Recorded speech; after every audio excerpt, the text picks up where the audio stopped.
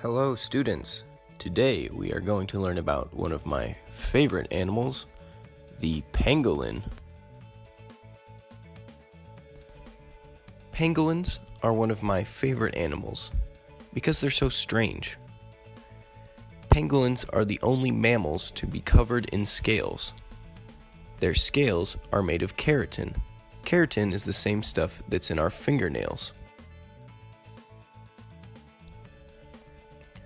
There are 8 species in total around the world, 4 in Africa and 4 in Asia. Pangolins have very long tongues, which they use to eat ants and termites. Pangolins can range in size from 30 centimeters to up to 2 meters. Some pangolins live in trees. Others live underground in homes called burrows.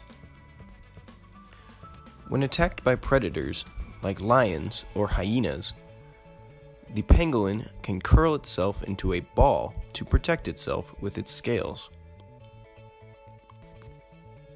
One interesting fact about the pangolin is that they are bipedal, meaning they walk on 2 feet normally.